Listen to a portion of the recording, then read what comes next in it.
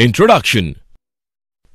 Hey kids, we have learned so many things about plant. Now we are going to learn mineral nutrients for growth and development and perform other essential activities for plant. A plant takes most of the nutrient required for metabolic and other activities from the soil. Soil provides the place for roots to fix and grow. It holds water in which the soil nutrients are changed into ions, which is the form that plant can use.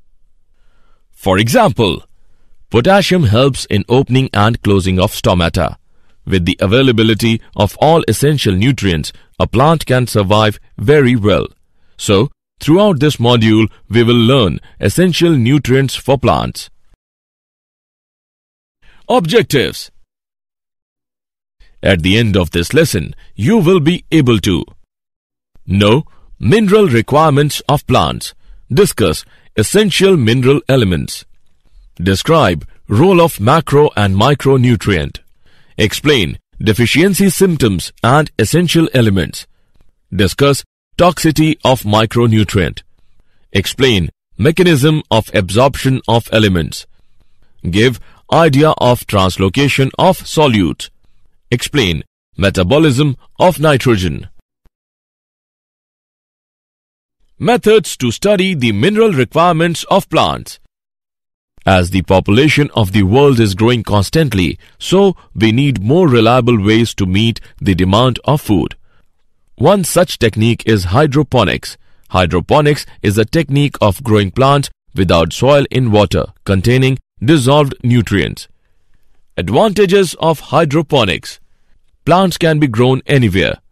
Controlled plant growth and water and nutrients are conserved. Essential mineral elements. The essential elements are nitrogen, phosphorus, potassium, calcium, magnesium, sulfur, boron, chlorine, iron, manganese, zinc, copper, molybdenum, and nickel. Criteria for essentiality. An element is considered to be essential if the plant is not able to complete its life cycle in the absence of element. The element is not replaceable by any other element. The element is directly involved in metabolism of plant. Criteria for essentiality. The elements can be divided into two broad categories. They are macronutrient, micronutrient. Macronutrient, the nutrient which are present in the tissues of the plant in high amount. Some of the macronutrients are nitrogen, phosphorus, and potassium. Nitrogen is a major component of protein, chlorophyll, and other enzymes that are essential for plant life. Phosphorus is necessary for seed germination, protein formation, and almost all phases of growth and metabolism in plants. Potassium is necessary for formation of sugars, carbohydrates, protein synthesis, and division of cell in roots and other parts of the plant. Micronutrient. Micronutrients are the elements essential for plant growth, which are needed in only very small amount. These elements are also called trace elements. The micronutrients are boron, copper, iron, chlorine, manganese, molybdenum, and zinc. Essential elements. Essential elements can be divided into four broad categories. Essential elements can be considered as component of biomolecule such as carbon, oxygen, hydrogen, and nitrogen. Essential elements can be considered as energy-related chemical compounds in plants, for example, magnesium in chlorophyll. Essential elements that act on enzymes, either activate them or inhibit them. For example, Zn2+ is an activator of alcohol dehydrogenase. Some essential elements change the osmotic potential of a cell. For example, Potassium plays a significant role in opening and closing of stomata.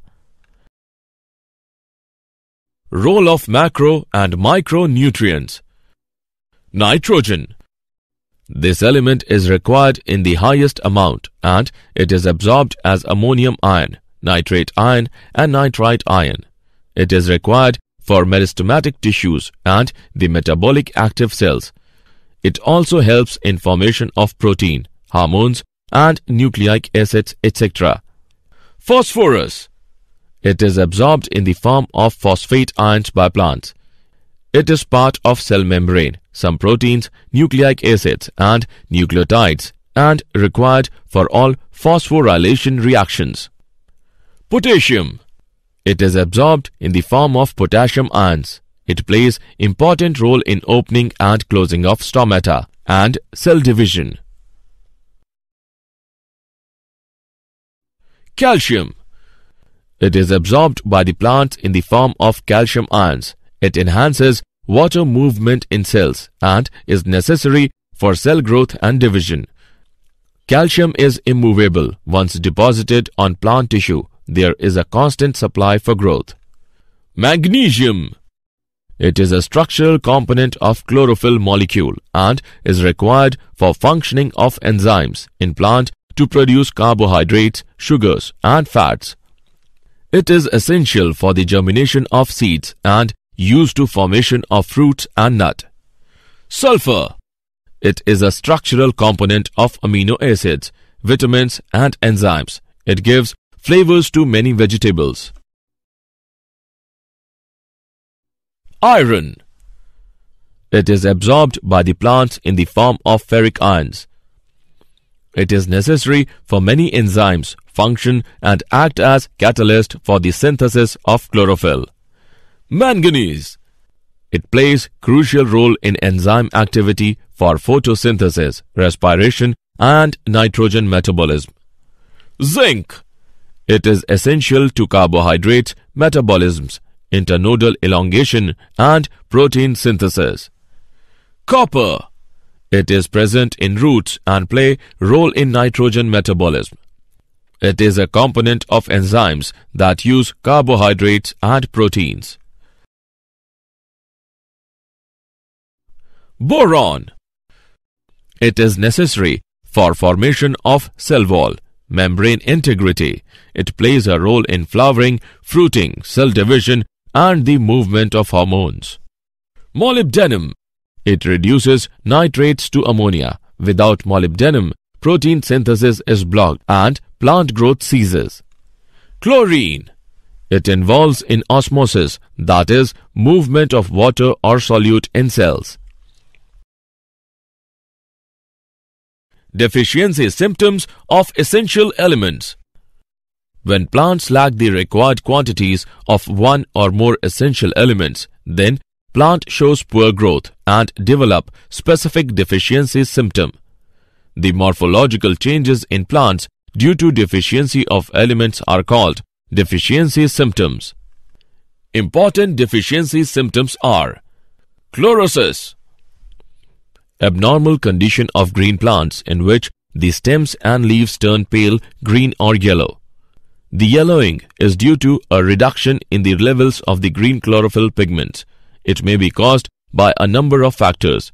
Deficiency of magnesium, iron or manganese is a common cause. Deficiency symptoms. Necrosis. It is the localized death of tissue of leaves. The death of tissues may spread to entire leaf. The deficiency of calcium results in necrosis of young meristematic regions, such as root tips or young leaves. Stunting. The growth is retarded. The stems appear condensed and short. The deficiency of calcium results in stunted growth. Dieback of shoot.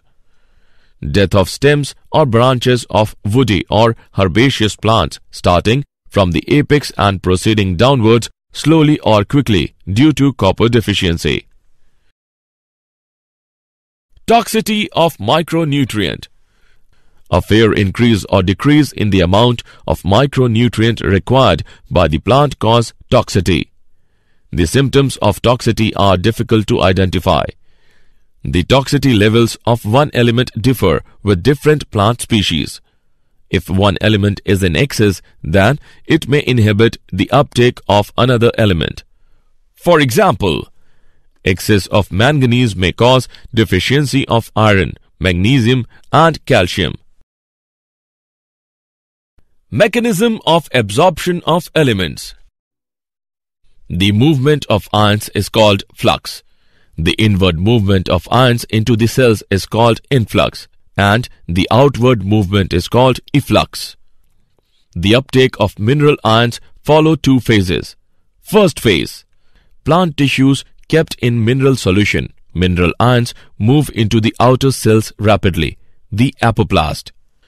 Second phase, mineral ions move slowly into the inner space, the symplast. It is an active process and metabolic energy is utilized. Translocation of solutes. Translocation is the movement of mineral salts from one region to another. Through xylem, mineral salts are translocated from one part of the plant to another. Soil as reservoir of essential elements. The elements present in soil in several chemical forms. Elements can be dissolved in soil solution as ions. They may be bound in insoluble forms. As elements change their form in soil, so a dynamic equilibrium exists that shifts according to the soil conditions, including concentration of different ions, pH, and aeration of the soil. Soil also contains nitrogen-fixing bacteria, other useful microorganisms. It also holds water. Metabolism of nitrogen. Nitrogen cycle. All life on Earth requires nitrogen compounds, for example, proteins and nucleic acids. Nitrogen cycle involves the following steps: nitrogen fixation, ammonification, nitrification, denitrification. Nitrogen fixation. The process of conversion of nitrogen into ammonia or other nitrogen compounds is known as nitrogen fixation. Lightning and ultraviolet radiation provide energy to convert nitrogen into nitrogen oxides like N2O, NO, and NO2. Nitrogen cycle. Ammonification. The process by which organic nitrogenous compounds are decomposed to produce ammonia is known as ammonification. Nitrification. Nitrification is the process of converting ammonia first into nitrite and then into nitrate. 2NH3 plus 3O2 gives 2NO2 plus 2H plus 2H2O. 2NO2 plus O2 gives 2NO3. This process is carried out by soil bacteria that are chemoautotrophs. Ammonia is oxidized into nitrite by nitrosomonas and nitrococcus. Nitrite is oxidized to nitrate by nitrobacter. The nitrates are absorbed by the plants and reduced to nitrites. Denitrification. It is the process of conversion of reduction of the nitrates into free nitrogen. It is carried out by the bacteria like Pseudomonas and Thiobacillus. Biological nitrogen fixation. Biological nitrogen fixation is the process in which atmospheric nitrogen is reduced to ammonia by living organisms in the presence of nitrogenase. The nitrogen-fixing bacteria may be free-living or symbiont. Free-living nitrogen fixers are Azotobacter, Bergeringia. Both are aerobics, whereas Rhodospirillum is anaerobic. Cyanobacteria such as Anabena and Nostoc are also free-living nitrogen fixers. Symbiotic biological nitrogen fixation. The classical example of symbiotic association is legume-bacteria relationship. Leguminous plants have root nodules in which the symbiotic bacteria Rhizobium fix atmospheric nitrogen into ammonia. The ammonia is subsequently available for many important biological molecules such as amino acids, proteins, vitamins and nucleic acids. Frankia is free-living bacteria in soil which can also fix atmospheric nitrogen. Nodule formation. When the root hair of a leguminous plant comes in contact with rhizobium, it becomes curled or deformed due to the chemicals secreted by the bacterium. The rhizobia enters into deformed root hair and proliferates within the root hair. The plant responds by forming an infection thread that grows inwards to deliver the bacteria to the tissues. The nodule establishes contact with the vascular tissues of the host for absorption of nutrients. The formation of root nodules and nitrogen fixation occurs under the control of genes of legumes and genes of bacteria. The reaction occurs is nitrogen plus 8 electron, 8 hydrogen ions plus 16 ATP gives 2NH3 plus hydrogen plus 16 ADP plus 16 Pi. Fate of ammonia. The ammonia formed by nitrogen fixation is used for the synthesis of amino acids. There are two processes by which amino acids are synthesized. Reductive amination. Ammonia reacts with alpha-ketoglutarate acid and forms glutamic acid. Transmination. In this process, the amino group is transferred from one amino acid to the keto group of a keto acid. Did you know? Plant roots are surrounded by thousands of bacteria and fungi living in the soil and on the root surface. Plants use their defense system to identify beneficial microorganisms. For example, when the plant detects a chitin molecule that is secreted by rhizobium, soil bacteria formation of root nodule occurs. Rhizobium bacteria are allowed to enter and colonize in the symbiotic organs and they produce nitrogen for the plant. Summary. Let us summarize what we have learned. Hydroponics is a technique of growing plants without soil in water containing dissolved nutrients. The two broad categories of element are macronutrient and micronutrient. The nutrients which are present in the tissues of the plant in high amount are called macronutrient. The elements needed in low amount are called micronutrient. Abnormal condition of green plants in which the stems and leaves turn pale, green or yellow is called chlorosis. The localized death of tissue of leaves is called necrosis. The retarded growth of the plant is termed as stunting. A fair increase or decrease in the amount of micronutrient required by the plant causes toxicity. Translocation is the movement of mineral salts from one region to another. Nitrogen cycle involves nitrogen fixation, ammonification, nitrification and denitrification. Biological nitrogen fixation is the process in which atmospheric nitrogen is reduced to ammonia by living organisms in the presence of nitrogenase.